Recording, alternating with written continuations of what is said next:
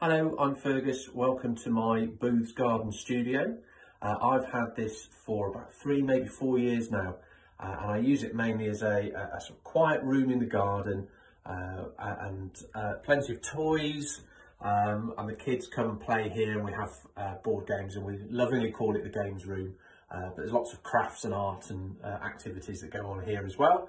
But for me, really, it's a quiet space in the garden. It's away from any screens, and it's quite nice to sort of come and sit out here and have a bit of a peace and quiet on my own sometimes as well. Booths were a fantastic company. The things that I liked most about them was how easily everything was fitted. So I don't think it took more than 2 days really to put it all in, as I remember. We've got an access to the garden that's only got a sort of narrow alleyway and a narrow gate about the size of a normal doorway, and all the materials, all the pieces and everything fitted through there with no problem at all. They're extremely competent, extremely quick, and it went up so quickly. And apart from putting a nice yellow sunny colour on the walls, I haven't had to do any maintenance whatsoever. I think the only thing that I've sort of changed or done since it was installed was to put some weed suppressant material down around the edges, just to keep it tidier and keep the weeds away from it. But that's probably the extent of my gardening. We get a lot of use out of it, and it's absolutely fantastic. I think the things that I like most about it, so I opted for the air conditioning unit, and the fantastic thing about that with the insulation is that it keeps it really, really warm and cozy, and the room is usable all year round.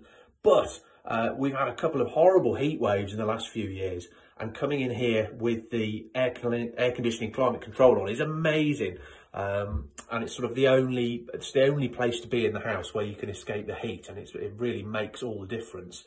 And we don't put it on that often. We don't need it all the time. It's well insulated, it's warm, it's cozy. But it's nice to have it, and on those occasions when it's been really cold or really hot, it's just been fantastic. I also opted for the added TP telephone line for Wi-Fi, and the Wi-Fi reception in the garden room is actually better than in the house, which is amazing, and works absolutely fantastically. I've got a little pull-out sofa bed here, which is covered in toys at the moment, but I've had a few friends that have stayed over and crashed over on the sofa bed, and they've reported that they've had an extremely comfortable night's sleep in here. I was a bit worried about it, thinking I wonder what it'd be like to stay the night here. Apparently really, really nice, and people have really loved it. So the company's been fantastic. The aftercare has been amazing. Lots of contact and lots of updates on things that are developing within the company. And as I say, had it for a few years now, and I haven't had to do any maintenance. It's still looking as good as it did the day I got it.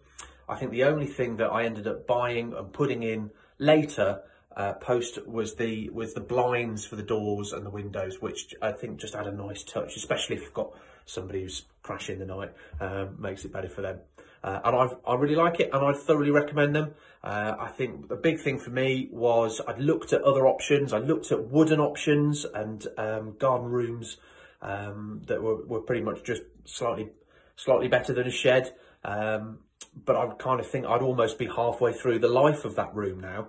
And whereas this Booth's Garden Studio, I know, is 25 years without any requirement for maintenance, which means I'm barely starting the life of this room, and I wouldn't be without it now.